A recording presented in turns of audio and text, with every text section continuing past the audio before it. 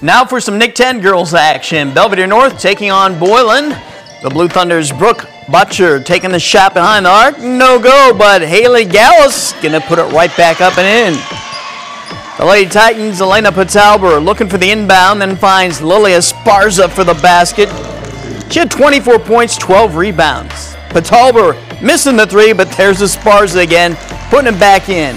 Esparza off the dribble now, seeks Kaylee Harder, who's open, and that three ball's on the money.